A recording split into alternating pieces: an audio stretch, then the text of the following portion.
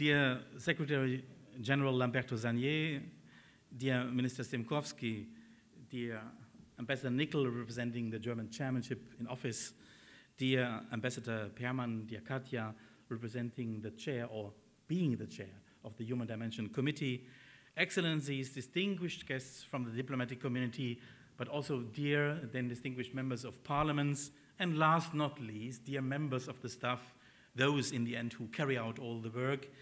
Szanowni Państwo, witamy, welcome to ODIHR's anniversary, 25 years since we have been founded. Welcome to all of you. I thank you for being with us this evening to celebrate the 25 years that the OSCE Office for Democratic Institutions and Human Rights has worked from its headquarters here in Warsaw to support all OSCE participating states to fulfill their human dimension commitments. Welcome also to this beautiful building, the Pałac Mioczkiewskiego, a place full of history. You are here in one of the most beautiful rooms, the most beautiful, in my opinion, of this Pałac, of this palace.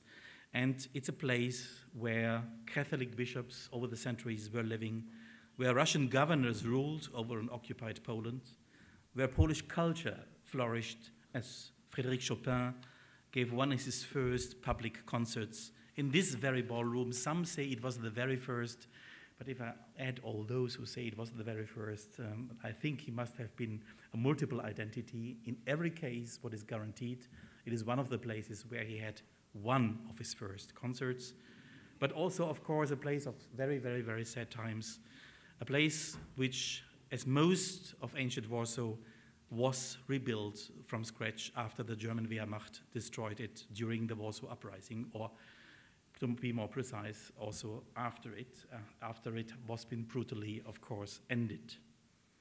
Therefore, in this very building, a lot of things coincide: culture, politics, history, ups and downs, of course, of history. And in these times, which are really turbulent, if I only mention last week without commenting in any way, we see how turbulent also the things are we are living today, the times that we are living today. And I wonder how historians one day will look on these times, but we have it in our hands to bring it forward. Therefore, the human dimension of the OSCE is one of the key elements we have in hand to positively bring forward history in the making and democracy at work. The human dimension of security, that is very much what we are working here. The human dimension of security, that is what makes us unique in OSCE, because we have this comprehensive concept of security where political military security, economic cooperation, and human dimension, human rights are so indispensably linked to each other. Your presence here today in support of this work we do in the human dimension is therefore very much appreciated. That all of us within the OSCE have come together to recognize the significance of ODIHR's contribution to making the region more democratic is significant. And let me say very clearly, of course, this ideal of this comprehensive aspect and approach to security, this ideal continues, unfortunately, to be under threat. As often already in these 25 years, but now, of course, very much because we see and hear, without going into details, very often, sometimes voices who say, well, maybe the human dimension is not so important, maybe we should focus more on other aspects, and not so much, of course, on what is happening internally in the different places. Well, we think it is very important, and that is one of the reasons why ODIHR was founded 25 years ago, that it is absolutely important that we all have an obligation, all 57 states, when it comes to human rights aspects and problems, of course, in other places of these 57. We have been founded as the Office for Free Elections. That was the first name. And, of course, today we have developed in the largest of these so-called executive structures of the OSCE, of these autonomous institutions, well, and autonomous, especially not being independent of the OSCE. We are part of the OSCE, but of course we implement our mandate, of course, in an autonomous way, in an impartial and independent way, today with over 150 staff representing most of our region, over 150 people working from 35 states, sometimes a little bit more. I would ideally like to have 57 participating states, but that's something to work on. Last year, the OSCE itself as a whole celebrated 40 years since the signing of the Helsinki Final Act, and 25 years since the Charter of Paris. In Paris, states agreed to create a body with an independent mandate to impartially assess and assist the creation and strengthening of democratic institutions, especially, of course, to begin with elections in the post-communist world. Thus, they created ODIHR. But it is by far not only the post-communist world, it is a 360-degree view, of course, what is at the very base of our activities. We are equally, of course, concerned and following, of course, developments in all participating states. For the past 25 years, the ODIHR expert team has actively executed its mandate. Every year, we observe many elections. We work in cooperation with states to improve the laws and democratic institutions. We monitor human rights and fundamental freedoms. We support non-discrimination and inclusion programs and report on hate crimes, and we work to improve the situation of Roma and Sinti communities. We do all this and much more in close cooperation with other OSCE structures, other OSCE parts of the OSCE, especially with the Secretariat, the two, of course, also other institutions in the human dimension, meaning the representative for the freedom of the media based in Vienna, and the High Commissioner on National Minorities based in The Hague. The field office, the numerous ones which are so important partners for us, and where we just talked about that, dear Lamberto, where we constantly think where we can improve the cooperation with these experts, of course, on the spot in the field. And last not least, the OSCE Parliamentary Assembly, which is about to have its annual meeting next week in Georgia. And I cannot underline enough the importance of this parliamentary cooperation. We also work closely with numerous international and NGO partners. We have, over the years, enjoyed the support of numerous OSCE chairmanships, and this year, Germany has provided very concrete and reliable backing for our work in the human dimension, especially in times when our mandate is being questioned by some, and where the OSCE as a whole has to rise to new challenges, for example, in the crisis in and around Ukraine, or as our open and inclusive societies are being threatened by rising intolerance, including anti-Semitism. We look to our chairmanship, but also the broader OSCE community of participating states for continued support of ODIHR's role. Thank you for joining us tonight to recognize this office and the work it's done throughout its years, and especially to recognize the work of the people working here. What you see here today is the result of hundreds and hundreds of people working at ODIHR over the last 25 years. A lot of directors, heads of departments, in the many years before I had the privilege, of course, to come to be the director of ODIHR.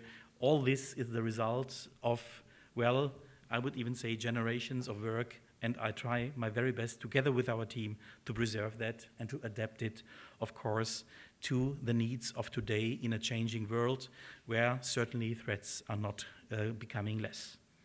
We are here, of course, today to celebrate with you. Therefore, it will certainly not only be speeches. We will have, of course, now some very, very, well, closest colleagues, of course, of us taking the floor, which are all of them for ODIHR's work absolutely crucial and important. I'm very glad that, first of all, our Secretary General, Lamberto Zanier, will take the floor. We'll be followed by the representative, of course, of our host country, of the Republic of Poland. Minister Stemkowski is with us today, and I'm glad, of course, that you will address us today directly, and we are glad to work, to live, and to serve in Poland. And followed after that by the representative of the chairmanship in office, Ambassador Rolf Nickel is here today with us. I'm very glad that we see each other again. Of course, thanks also for the very close cooperation with the German chairmanship. And last, not least, because here we come to the concrete work, is the Human Dimension Committee.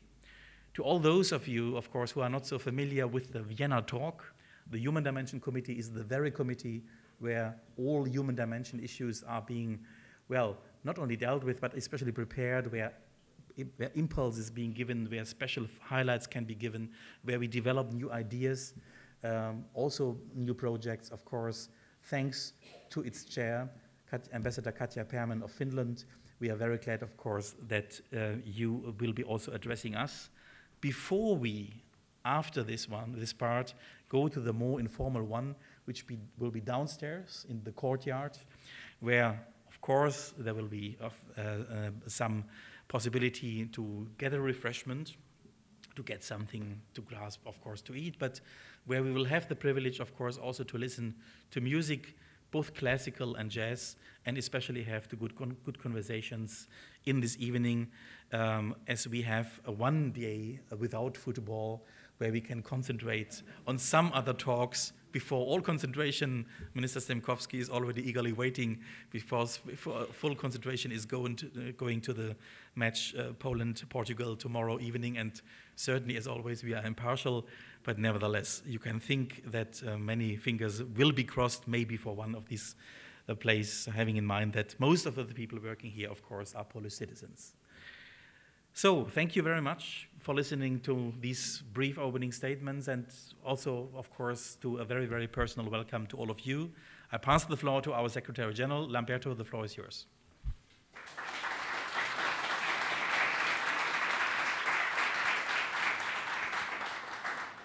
Thank you, Michael. Deputy Minister Stemkowski, Director Link, Ambassador Nickel, Ambassador Perman, Excellencies, ladies and gentlemen. The 25th anniversary of the OSCE Office for Democratic Institutions and Human Rights offers a welcome opportunity to acknowledge and celebrate its important efforts to promote democratic institutions, human rights, fundamental freedoms, and the rule of law throughout the OSCE region. It is an appropriate moment to reflect on this achievement, but also to look at its future. The OSCE Office for Democratic Institutions and Human Rights has come a long way since the Charter of Paris for a New Europe established an office for 3 elections in Warsaw to facilitate contacts and the exchange of information on elections with participating states. And I was mentioning earlier to Director Link how I vividly remember still coming to Warsaw myself in '93, where I met Director Cortese, then the first director of ODIHR, with a staff of maybe a dozen people and a really small office. So I think we can really see now how over the years ODIHR has developed into the leading institution for election observation in the OSCE area. Its working methodology in this field enjoys worldwide recognition and is considered the gold standard of election observation. But more than that, ODIHR has become a well-respected champion of human rights, democratic principles, and the rule of law. Today, the office is instrumental in supporting the OSCE's 57 participating states safeguard their human dimension commitments. ODIHR is also critical when it comes to integrating a human rights-based approach into programs and activities run by other OSCE executive structures in line with the OSCE comprehensive concept of security. And this 25th anniversary is therefore a significant day for all of us in the OSCE family. Over the year, ODIHR has demonstrated flexibility, I would say a feature for the whole organization, in fact, to adapting to changing and often challenging circumstances. Today, ODIHR is again facing obstacles, and its work is not always appreciated as it could, and in fact, as it should be. Doubt has been cast on continued adherence of a number of participating states to establish commitments and practices in areas such as electoral standards and freedom of expression. Reports of shrinking democratic space, increasing pressures on civil society, and threats to human rights defenders give cause for concern. And against the backdrop of a deteriorating security environment, there is a high risk for further erosions in the fulfillment of core human dimension commitments. ODIHR has responded to these growing challenges by raising awareness, sharing best practices, giving advice, and conducting training. Initiatives such as the 2014 OSCE Guidelines on the Protection of Human Rights Defenders, or the 2015 project for strengthening dialogue between governments and civil society in Ukraine, among many others, demonstrate that ODIHR delivers added value on relevant issues of the day. In the context of the migration and refugee crisis, ODIHR's human rights monitoring, in particular its experience with tolerance and non-discrimination issues, are among the strengths that the OSCE can draw upon as it seeks to build a more coordinated and joined-up approach. ODIHR can also help ensure that efforts to counter violent extremism and terrorism are in line with our human rights obligations. The OSCE United in Countering Violent Extremism campaign is a good example of a common cross-dimensional effort. Although the challenges are mounting, ODIHR, along with the other OSCE executive structures, needs to cope with declining resources, diminishing our effectiveness. Prioritization has been part of the answer to this persistent squeeze on resources, but the OSCE's potential is being underutilized at a time where more active engagement could make a substantial difference to security and to cooperation in Europe. ODIHR's long-standing close ties with civil society are a big advantage and lie at the heart of many of ODIHR's achievements. The Human Dimension Implementation Meeting, the HDIM, is Europe's largest annual human rights conference, bringing together government officials, international experts, civil society representatives, and human rights activists. This is remarkable, but also entails a number of organizational challenges. When speaking time allotments go down to 3 minutes, it becomes difficult to hold a meaningful conversation. The current reform discussion is therefore both necessary and positive, as long as it is conducted with an open mind and in good faith. There is a clear need to adapt the format to modern requirements, but also to preserve the meeting as a platform for open debate on the human rights situation in the OSCE area. Every year, HDIM points to shortcomings in the fulfillment of OSCE commitments, raising our awareness, but also pushing us to take relevant action in order to ensure lasting peace and security. All participating states should be interested in a more systematic follow-up. If moving the dates for the meeting to spring could help us progress in that direction, we should consider this. I myself have found it difficult to attend the HDIM, which often coincides with the opening of the United Nations General Assembly in New York. But allow me to say a word of caution about suggestions to move the entire meeting to a different location. HDIM is an OSCE flagship event, closely associated with the city of Warsaw, so it is in our best interest to keep it where it is. Concerns that have been raised about access to HDIM can and should be addressed through other means, and it is crucial that access is open and it allows for inclusive participation. Ladies and gentlemen, it is now 5 years that ODIHR has been working from these privileged premises in the heart of Warsaw.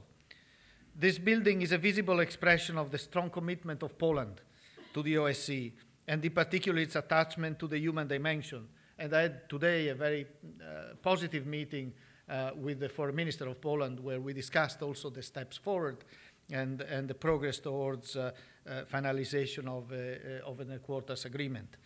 As head of the OSCE Secretariat, which enjoys a similarly favorable location in Vienna, but also as a guest this evening, I can fully appreciate the significance of this gesture. I therefore thank our Polish hosts for their wonderful hospitality, as well as Director Link and the entire ODIHR team for the excellent cooperation and for the close working relations that we will further intensify as we move forward together. Thank you very much. Thanks to all of you.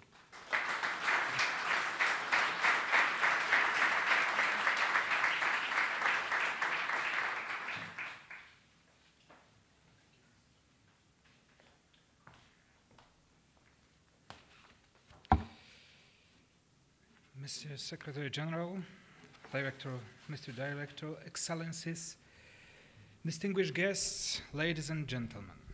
At the beginning, I would like to sincerely thank Director Georg Link for organizing today's evening, which celebrates the 25th anniversary of the Office for Democratic Institutions and Human Rights in Warsaw, the biggest autonomous institution within the OSCE.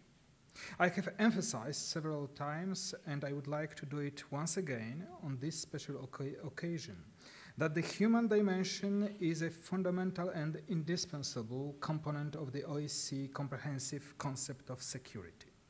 In order to achieve lasting peace and the security in the region and worldwide, it is imperative to fully embrace the wide array of human causes. Ladies and gentlemen, the relation between the two major concepts on which ODIHR activities are focused, human rights and democracy, is a particularly complex, closely correlated, if not inseparable one. Unfortunately, we have to acknowledge that in some countries within the OSCE area, we still witness blatant violations of the fundamental rights or tragic consequences of the international law violations, which appear to be conducted so easily in case of democratic institutions. Therefore, our cooperation in the third dimension has become more crucial than ever. In this respect, ODIHR's role is truly invaluable. Since its establishment in 1991, the office has worked tirelessly to defend human rights and promote democracy across the OSCE area. ODIHR has organized, among others, hundreds of seminars, trainings, and campaigns. It has been active in a miscellany of fields, including election observation, education, tolerance and non-discrimination, and the rule of law. Ladies and gentlemen, speaking about numbers, so far ODIHR has developed over 300 election observation missions and organized 20 human dimension implementing meetings in Warsaw.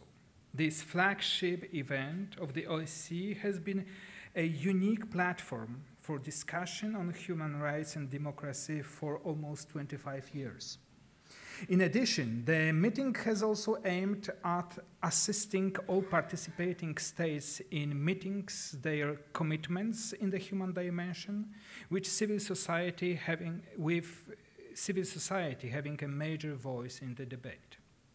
The establishment of ODIHR in Warsaw was not only a token of trust, but also acknowledgement of the position of Poland as a country which initiated the democratic changes in Central and Eastern Europe.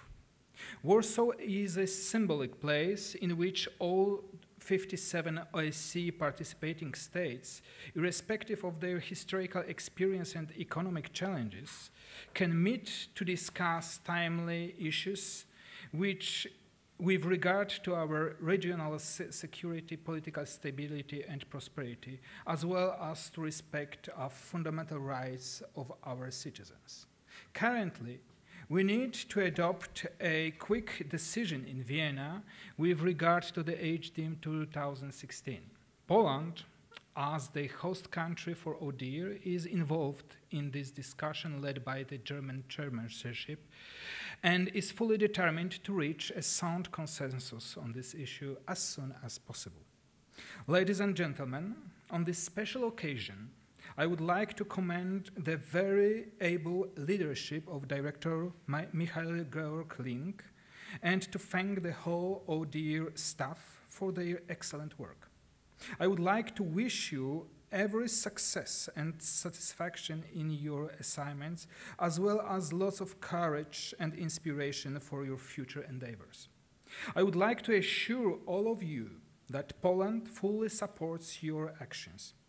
We are deeply convinced that a major institution promoting respect of human rights and effective democratic institutions, ODIHR makes a real difference in the daily life of many citizens of the OSCE area.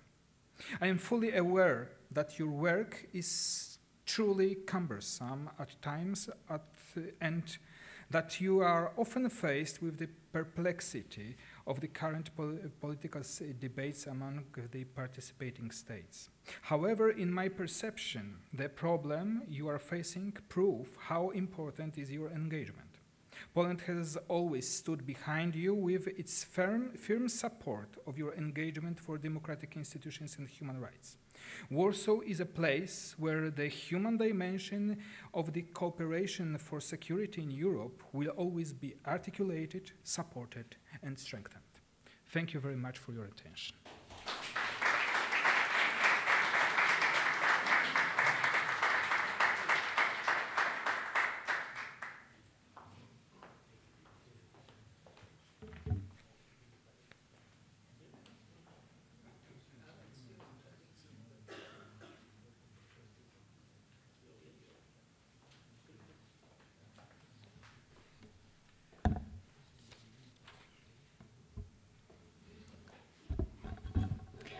Mr. Minister, Secretary General Sanier, Director Link, Excellencies, distinguished staff members of ODIHR, distinguished members of the OSCE family, distinguished members of Parliament, ladies and gentlemen, Szanowni Państwo.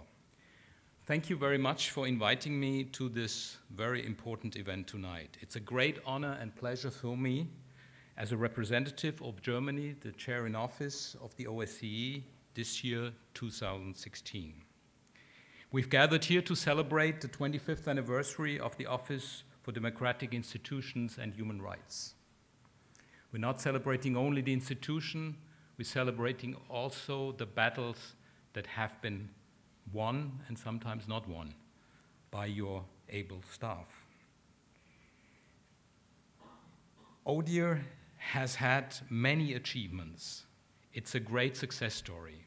And from the outset, I want to congratulate every staff member, Director Link, of course, first of all, for what you have done and the success story that you have written together. On April 19th, 2016, Minister Steinmeier already visited ODIHR. He praised your important work. What more can a diplomat say after his boss has spoken such a short while ago? Not much, I guess. If not to add that my minister was, of course, right in everything he said. So let's go and have a nice party. But sorry, ladies and gentlemen, I'm afraid you will have to bear with me a little longer. If we look back to the founding period of ODIHR, the years 1981 to 1991 were indeed historic. As a then member of Helmut Kohl's staff in the Federal Chancellor's Office, I was privileged to live through these times from a close-look perspective. I have very fond memories of it. We felt how history accelerated incredibly for a short while. Many things seemed possible. Not every dream became reality. The peoples of Central Europe had just recaptured their place, their rightful place, amongst the community of free nations. Poland, as the frontrunner and trailblazer, had played a special part. In a way, it had paved the way for the Czechs, Slovaks, Hungarians, the Baltics, Bulgarians, Romanians, and also the East Germans to follow. These tremendous changes of Europe revolutionized the transatlantic security architecture. Not only the Conference of Security and Cooperation in Europe turned into the OSCE began to occupy center stage of a new, exciting period of European history.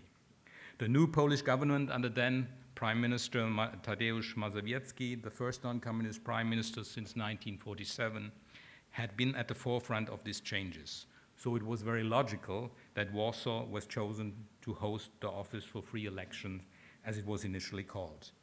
It was established by the Charter of Paris and opened in 1991. In 1992, the office was renamed ODIHR to reflect the broadened mandate it received at the 1992 Helsinki Summit.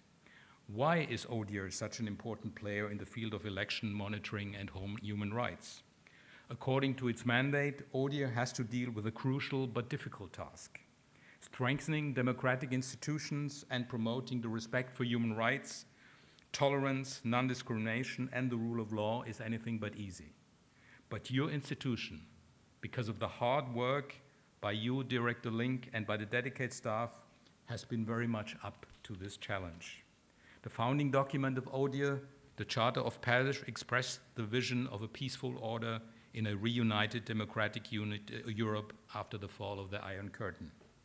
Today, this very post-Cold War security order is seriously challenged. The Charter of Paris, to which all OSCE member states have subscribed, is called into question. International law is broken. Not all members share the idea that fully implementing the OSCE principles enhances the security for all of us in the long run. However, in our view, the principles of the Charter of Paris are very relevant today. In fact, they are more important than ever, and they need to be observed. But how can this be achieved? Obviously, through dialogue. Dialogue is a key element of cooperation within the OSCE. In times when dialogue between governments is difficult, dialogue between civil societies becomes even more important. The human dimension, the so-called third basket, formed an important part already of the Helsinki document. It is thus already enshrined as a fundamental area of our common security right from the start. And it has grown in influence since then. Today, we know that the protection of fundamental human rights prevents conflict and contributes to maintaining peace and stability. We have come to understand that free and democratic societies help countries to deal with extremism, anti-Semitism, radicalism, and terrorism. Why is ODIHR such a successful organization? If ODIHR did not exist, it would have to be invented. You, Director Link, and your able staff are outstanding. You have a difficult job which requires personal commitment, stamina, and integrity every day. The protection of human rights is a very worthy cause. You are up against intolerance, self-interest, and the power and influence of interest groups and non-compliant nations. It is about daily battles which you do not win all the time. And that may be the euphemism of the day, I'm afraid. But your struggle pays off for many people who suffer. Your common efforts, the efforts of the ODIHR staff today, is a beacon of hope for many people. Today, ODIHR's election observation missions have become a real trademark. The regional election in Ukraine in October 2015 has been the 300th successful observation mission of your organizations, if I'm well informed. Election observation contributes to fostering public trust in election processes. It brings about transparency and contributes to legitimize, or even in some cases delegitimize, elections. It is therefore a powerful instrument to secure democratic procedures and to maintain democracy in the OSCE area. Germany is proud to be part of this success story. The Center for International Peace Operations has provided over 4,000 observers for the missions since 2002. This amounts to about 15% of all election observers. Germany is totally committed towards ODIHR's efforts. Germany took over as chair in office of the OSCE in stormy times. We will continue to strive for better cooperation in the field of security. We do so by trying to make the best use of the OSCE existing toolbox and by developing new instruments. We will endeavor to revitalize the OSCE as a forum for dialogue and as an anchor for crisis prevention and conflict management. ODIHR is one of the most valuable tools in this toolbox. As representative of the chair in office, I would like to assure you of the full support of my government for your difficult task. We stand with you in difficult times, and we remain optimistic that your efforts will in the end be successful. We see it in any case as a positive element that ODIHR budget for 2016 could be secured during difficult negotiations just before the end of last year. And we will support you in other difficult questions like the host country agreement with Poland. And finally, there seems to be some progress here, but more needs to be done. Germany is also committed to maintain Warsaw as the place for the human dimension implementation meeting in September. However, a formula to secure participation from all member states to the event still needs to be worked out. Mr. Minister, Secretary General Sanier, Director Link, ladies and gentlemen, in conclusion, I want to come back to my minister. He was right when he quoted the words of Willy Brandt in the context of the development of the OSCE. Small steps are better than no steps at all. But let's also, to a certain extent, this may be part of your mission statement. But let's also not forget that big leaps forward start with small steps. So I wish you also that the perspective of bigger steps may color your vision for the future. Let me conclude by thanking once again you, Director Link, and your able staff for your important work. I wish you every success, endurance, and determination for the next 25 successful years of ODIHR in Warsaw. Thank you very much for your attention.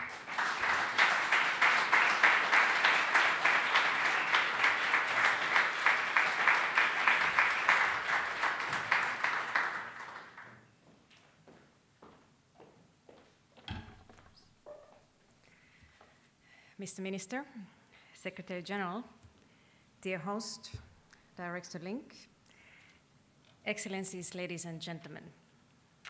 It is a great honor for me to address the 25th anniversary event of the OSCE Office for Democratic Institutions and Human Rights here in Warsaw. This occasion is certainly worth celebrating. Therefore, please accept my warmest congratulations, Director Link. To many, ODIHR is best known for its election observation missions. And indeed, within 25 years, the office has grown into the leading election observation institution in the OSCE region, as well as an active provider of assistance to governments as well as to civil society. The observation missions are truly a cornerstone or a trademark, which was indicated before, of the organization that we can all be very proud of. ODIHR's work is invaluable in many respects, whether promoting the strengthening of democratic institutions and respect for human rights, tolerance, and non-discrimination, or the rule of law. As the chairperson of the OSCE Human Dimension Committee, I have been able to follow the work of the office very closely. Director Link, I have told you this before, but please allow me to say it again. I sincerely admire the energy, commitment, skills, and expertise of you and your able staff, and we are privileged to work with you at the Human Dimension Committee in Vienna. We highly appreciate our smooth collaboration. I wish to thank you for that, including developing ideas together on how to move forward with various important topics and chairmanship priorities in the Human Dimension Committee. Ladies and gentlemen, as the OSCE chairperson in office, Minister Frank-Walter Steinmeier has said, respect for human rights and democratic governance are integral components of our joint security. Questioning this would mean discarding what was achieved in Helsinki, Paris, and in Astana. Respect for human rights and fundamental freedoms and their effective implementation and promotion have also direct contribution to a more stable and sustainable security in the OSCE area. Simply said, there is no security without human rights. In this respect, the role of the OSCE institutions is vital. Growing threats to human rights and fundamental freedoms and the shrinking space for civil society, in particular human rights defenders, are of great concern. On these issues, the engagement and impartial assessments and assistance of ODIHR and other OSCE autonomous institutions are crucial. After signing the Helsinki Final Act in 1975, the US President Gerald Ford stated that it doesn't matter what promises we make, but what promises we keep. And indeed, a better implementation of human dimension commitments is imperative for all of us, and I welcome ODIHR's constructive role in this regard. In the context of the Human Dimension Committee, I have strongly encouraged delegations to voluntarily report on the implementation of our shared commitments. In particular, I have welcomed presentations with lessons learned or still to be learned. I believe that we all need to learn from each other and exchange best practices with the aim of implementing the jointly agreed commitments. Ladies and gentlemen, we owe it to the people of all of our 57 participating states to respect and support the mandates of our autonomous institutions. Embodying the principles and commitments upon which the OSCE is founded, they are an important link between those principles and the lives of ordinary people across our region. Any attempts to weaken them or prevent their effective operation undermine not only the OSCE, but also the enjoyment of rights and freedoms of people across our region. The institution's contribution to promoting human rights, as well as to preventing, managing, and resolving conflicts deserve our full support. Lately, the appointments of heads of the institutions have been facing serious difficulties, and we certainly wish to see a change to this very worrying trend. To conclude, I wish to reiterate my, as well as my government's, strong support for ODIHR's work. Respect for human rights is at the center of the OSCE's comprehensive concept of security. Protection of human rights is also key to stability, equality, and prosperity, and we must defend it and strengthen it. Thank you very much for your attention. I wish you an enjoyable evening. Thank you.